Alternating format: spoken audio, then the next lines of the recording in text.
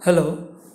So I have uploaded all the material, critical material regarding Wife of Bath's prologue, and now we can continue with the explanation as we were doing previously. So this is the next lecture in the series, and this time we'll be doing this section called Envy and the Power of Gold. Now, in one of the previous sections, if you remember, I've told you that the wife of Bath's plan is that to accuse her husbands of some sexual misadventures and some relationships outside marriage and not being faithful to their wives. And this was a part of her plan because the moment she accuses the husband of not being faithful, the wife of Bath won't be accused of the same. And behind that accusation, wife of Bath was actually planning her own sexual misadventures outside marriages, some liaisons outside her marriages. But we didn't know who the man was. She has told her husband that there is a man who is his friend, who is her friend, and it is some time that they walk together, and her husband was of course thinking about there is something going on between the male friend and wife of Bath. He had a suspicion, but we don't know who the man was. But we knew that wife of Bath secretly was suggesting or preparing of some sexual misadventures of her own. Now, keeping that in mind, keeping this recap in mind, we'll proceed to this section called Envy and the Power of Gold. And yet of our apprentice, young Jenkin, for his crisp hair showing like gold so fine, because he squires me walking up and down, a false suspicion in your mind is sound. Now we know that there is this man called Jenkin, and he is the apprentice or the clerk of wife of Bath's husband, this present husband. And wife of Bath says that you have a problem with everything and you make a fuss about me and our apprentice Jenkin, this clerk Jenkin. You are always suspicious of everything. You are always suspicious of your wife, while you are spending time with that neighbor's wife. And you make a fuss about me and Jenkin. You are suspicious. And simply because he is handsome, young Jenkin, he is young and handsome, and he has golden hair. He has lovely blonde hair. Now, wife of Bath, as you know, she always preferred rich old husbands, and it is quite possible for someone who is both rich and old, a man, that he will hire a clerk to see over his accounts. Now that is the reason old rich men hired clerks. Now that is Jenkin, a hired clerk. And now wife of Bath says that you are suspicious of him, you are jealous, and this is an old age jealousy. Now old age is an age of sexual jealousy. That is why the old husband will always be jealous of the young Jenkin.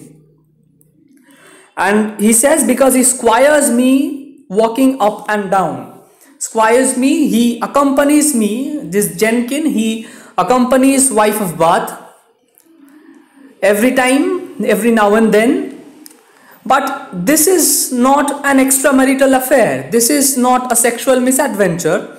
Wife of Bath says that this is just kindness, or to be more apt, this is medieval chivalry.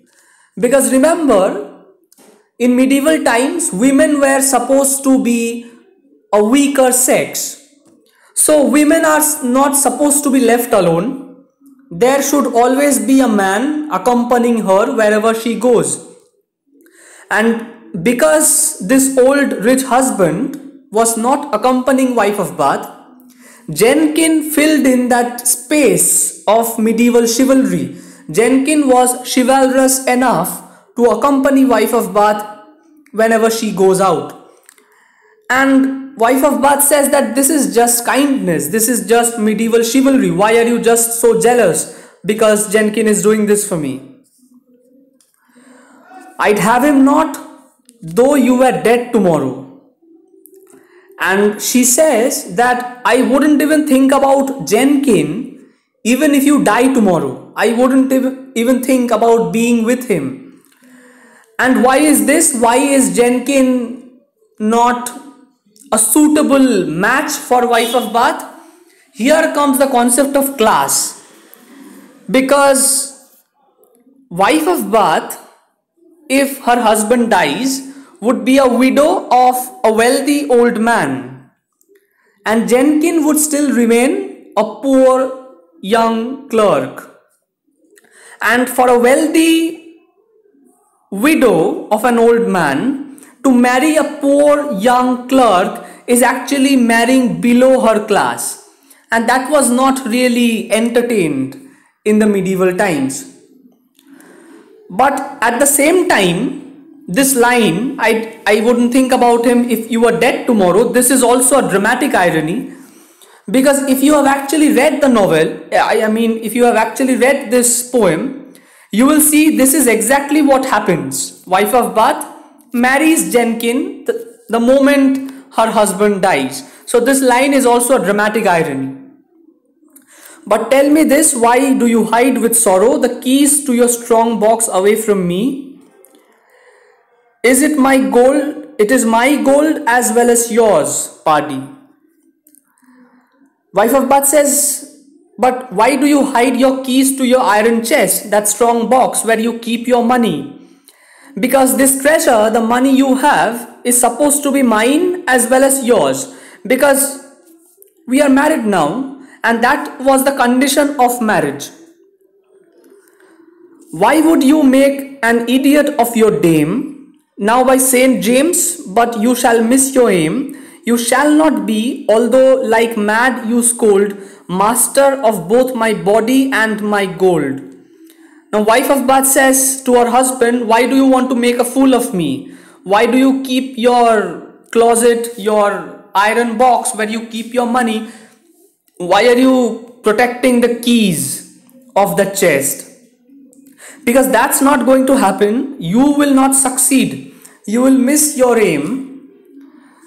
And although you want it so desperately, although like mad you scold, although you want it so desperately, you won't become the master of both my body and gold.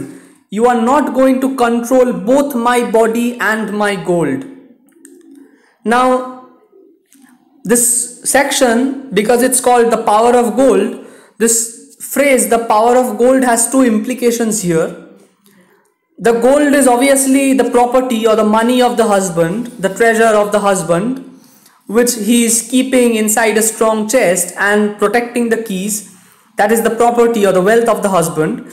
And gold is also Jenkin, because Jenkin has this blonde golden hair, and Jenkin becomes a symbol of wife of Bath's own sexual liberties. So the husband cannot control both. He cannot control his wealth and wife of Bath's sexual liberties. He cannot control both. He can only have one. And this is also the feminist idea of women having control over their own bodies. And unlike the medieval belief that women were supposed to be submissive, wife of Bath isn't going to be so. And her contract was very clear. When she decides to marry rich old men, the contract was very clear. She gives him her body and he gives her the ownership of his money and property. So this was the contract. It was very clear. The husband isn't going to have both his money and wife of Bath's body. It is one or the other. It's a trade. This marriage was a trade. It's like commerce. It's a commercial trade.